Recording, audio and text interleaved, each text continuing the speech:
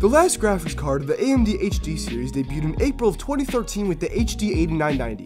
The HD series was highly successful in price and performance, was a direct competitor to nvidia as the two companies competed to outperform each other. However, not all graphics chips in this series were renowned for their impressive performance, such as the one in question today, the AMD HD 7340. The HD 7340 is none too impressive and was released in 2012 as an integrated graphics processor for the low to mid-range consumer market. It was meant as a basic little boost to the performance of the computer and not for any intensive purposes such as gaming. It was built on the 40nm process in the terascale 2 architecture with 80 cores running at 523 MHz, 8 texture mapping units, 4 render output units, 2 compute units, and it shared the memory specifications with the system it was integrated in. The chip is now at the end of its life cycle and is no longer put into modern computers. And in today's testing, this 7340 came attached to a laptop which sported the E2 1800 AMD CPU and 4GB of DDR3 RAM. If you've not heard of the E2 1800 before, I don't blame you, but for reference, it performs similarly to a 3GHz Pentium 4.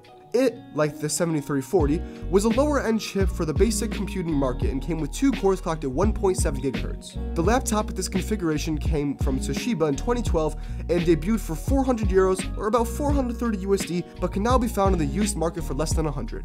For today's testing, I did encounter an issue with my framerate overlay software, so some values will be estimated in the following test. But now that we got the specs out of the way, let's head into some basic gaming benchmarks and see just how practically the HD 7340 performs.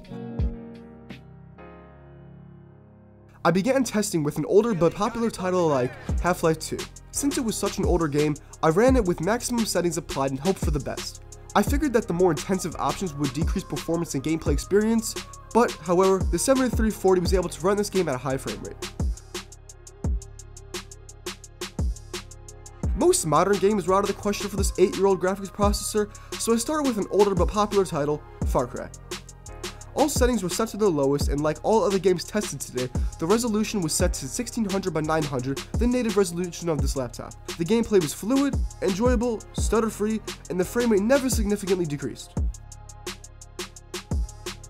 Due to the impressive performance, I decided to increase the difficulty and move to a much more modern title, 60 Seconds. This game has both 2D and 3D gameplay elements to serve as a good benchmarking tool for the system. It was run with the lowest settings and, to my surprise, was able to maintain a pretty playable experience. I then moved to an even more modern game with Enter the Gungeon, released back in 2016. The minimum system requirements cite a Core 2 Duo E6320, which, according to user benchmark, does outperform the E2 1800 by about 24%. Even though the system did not meet the minimum requirements to run the game, it was still able to deliver another excellent gaming experience. I then tested the Binding of Issac, which was released 9 years ago in 2011. The game loaded in windowed mode, and as you can see, there was a bit of ghosting while moving the window. Nothing really impactful upon performance, but a noticeable quirk that highlights the card's lack of capability. Regardless, while in gameplay, performance once again surpassed my expectations and the game ran fluidly.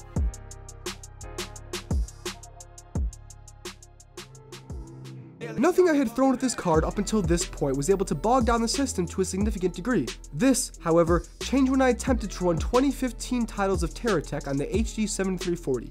Even on the lowest settings in 720p, the performance suffered to a great degree and the game was hardly playable. There was a lot of input lag, and in more endgame scenarios with more complicated builds, I would be surprised if the game reached the point of unplayability.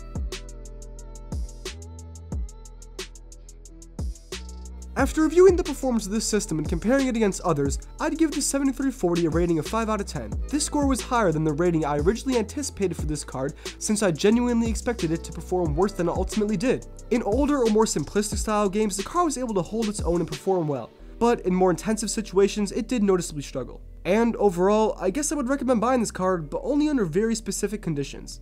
If you can get a system with the 7340 inside for about $50, then that's a great deal actually. It was capable of doing basic tasks such as web browsing and general basic OS usage. For gaming, though, it performed decently, but the frame rate ultimately suffered on more modern titles.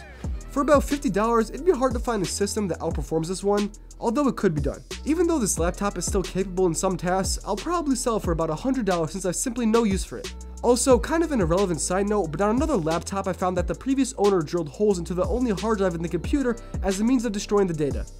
Who the heck does that? Regardless, thanks for watching and I hope you enjoyed the video. Also, please leave a comment below because interactions with viewers will help boost this video in the YouTube algorithm. While you're at it, please subscribe because it helps a lot in video quality and production and also positively affects my day. Finally, leave any questions or suggestions in the comments below and have a great day. Bye.